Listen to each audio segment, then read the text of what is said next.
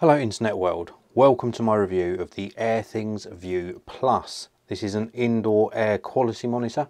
It was very kindly sent in to me free of charge by the manufacturer.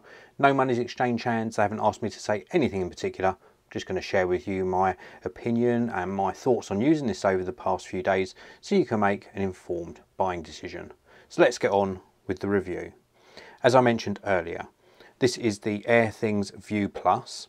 It's a complete indoor air quality monitor. Now, do take note, this is the View Plus. There are other versions available from the manufacturer. And I'll run through all the features on this one, give you a look at the app integration as well. But before we do that, let's take a look at the box contents.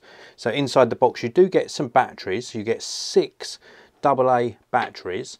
So you can power this from either battery power or you can plug it in via USB. And you obviously get a USB cable included inside the box. You can see that running out here into my USB power supply. The unit itself we'll take a closer look at very shortly, but the rest of the box contents include some little sort of command strip sticky pads. You're going to use these if you want to perhaps mount this to a wall, for example. And we also get some regulatory information. We get a quick start guide, and this is going to guide you through how to get everything up and running with the app and how to interact with the device. This is in multiple languages as well. Of course, you get the device itself. The box details some of the main specs. This is wireless, battery or USB powered, as I told you earlier. We've got an app and a dashboard, so you can use this with the app on your smartphone, for example, but it will also allow you to look at the monitoring results on a browser interface as well. If we take a look around on the back here, these are the insights that it will give you. This is the details or the various measurements it will monitor. So we've got a radon measurement, PM 2.5, CO2, humidity, temperature, VOC and air pressure. And the app is available in the iOS App Store and Google Play Store. And over time, this will build up a really good set of sort of data for you to monitor various things in your home and act on them to improve things. So for example, with regards to humidity, you may need a dehumidifier or to open a window to improve the air quality, things like that. And the display on the front uses what looks like to be an e-ink technology. It's really very cool. This is what it looks like. And at the moment it's displaying my default preset, which is humidity and temperature. The various sensors are around the device. There's also a motion sensor on the front. So if you sort of wave your hand in front of the device, it will cycle through the various measurements and it gives you an LED indication as to whether these are acceptable, good, or whether you need to take a look at them, i.e. if it's a red indicator, you might need to take some action in your home.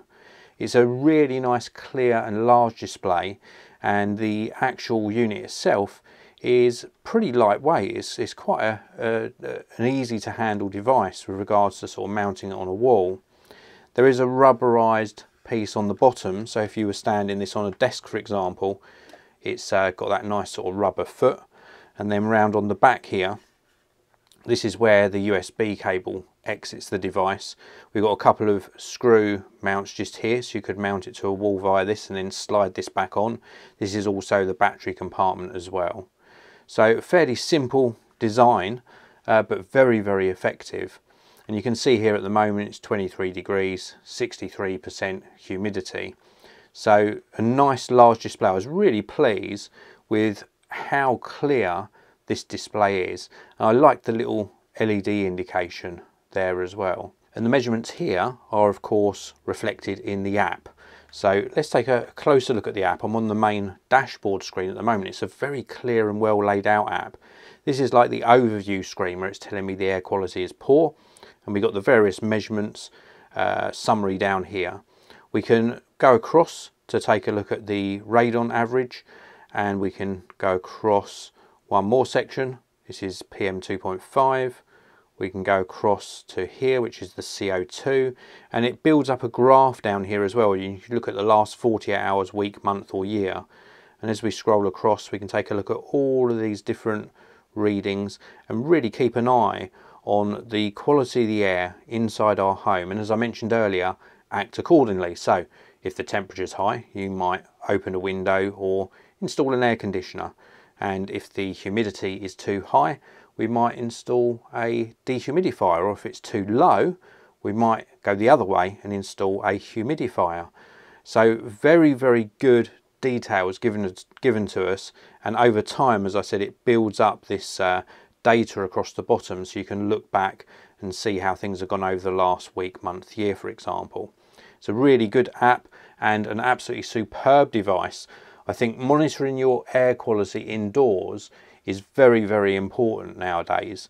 It certainly can have an effect on your health and of course on your belongings as well. For example, if you've got, I don't know, a really nice wardrobe, a walk-in wardrobe for example, and you want to keep an eye on the humidity so you don't get damp and mold on your clothes, or damp and mold in general in your home is an issue. This allows you to monitor it accurately and act accordingly. I think AirThings have done a great job on this. This is the View Plus, so it gives you lots and lots of different measurements. There are other models in the range which are more focused on specific measurements, so they're well worth checking out as well. But the View Plus I've been very, very impressed with. Now, if you want to purchase one of these for yourself, then please do check out the links down in the video description. There's also a link down there to the manufacturer's website, so I do encourage you to take a look at the manufacturer's website as well, especially if you don't necessarily need all the measurements that this provides. You can take a look at the other models in the range as well. And if you want to purchase one of these for yourself, there are of course purchasing links in the video description as well. If you enjoyed this video, please do hit that like button, and if you've got any questions at all, please do drop them in the comments section below. I want to thank you all for watching. I really do appreciate it, and please do stick around and watch the Geekanoids channel. I publish new tech videos pretty much every single day. I'm really still loving making videos, and I appreciate your feedback, so leave me some feedback below, and I'll see you in another video very, very soon.